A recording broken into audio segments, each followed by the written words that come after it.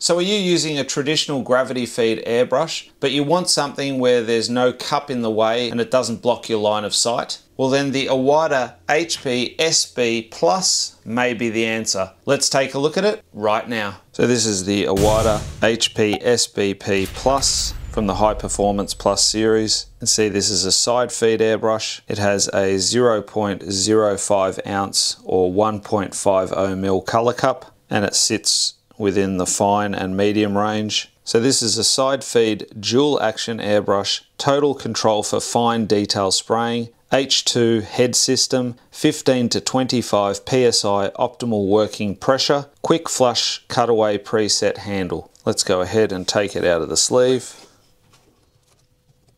Open up the box. We have the Iwata sticker, the side feed airbrush quick start guide. So you may want to read this if you've never used a side feed airbrush. The spray pattern, this is done before any of the airbrushes ship from the Iwata factory. Tube of lube, the Iwata wrench, here's your side feed color cup. One thing to note, when cleaning you can unscrew the bottom. You can see it's got that little seal, but it makes it easier to keep it clean. Just pull that off every now and then. And the airbrush itself, as you'd expect, nice and smooth. You've got this little lug here as well, which you can just pop out and switch to the other side. And this is whether or not you're left or right-handed. So if you're left-handed, you would most likely fit it on this side. Whereas for me, I'm right-handed, so I'll switch that over. And it just pushes in, and so does the lug. And that's it. The airbrush is all ready and set up. And this side feed airbrush runs a 0.2 mil needle nozzle setup, so nice and fine. I'm just going to add some pre-mixed paint into the color cup. Going to go ahead and remove the air cap. Just be careful if you do this that you don't drop your airbrush. From a distance,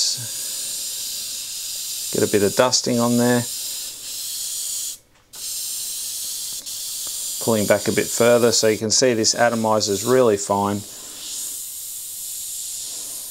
Really consistent lines. If you want to go finer, move up close and pull back a little bit, and then move a bit quicker through your stroke. Now this is straight out of the box, so I do like to wear in my airbrushes a little bit.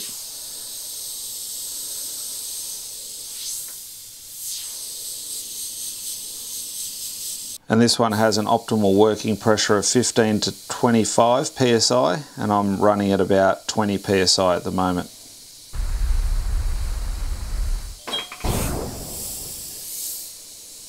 No issue with fine detail at all.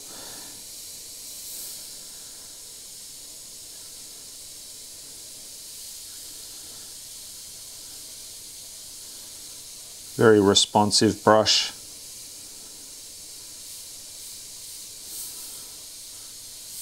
Getting a bit of tip drying now. Now when using a side feed or any brush that has a color cup without a lid, you need to be careful not to tip it when you're painting. The beauty of this cup is that you can tilt it. So if you want to work down on your surface, you just tilt it like so, and you can work down without the risk of spilling it. Generally, you're only putting drops of paint in this cup anyway, so it's less likely that you're going to tip it out. But just keep that in mind. I've got a few side feed brushes and I've never done it myself. You do get used to it, but it's definitely a very, very smooth option if you are looking for a side feed brush.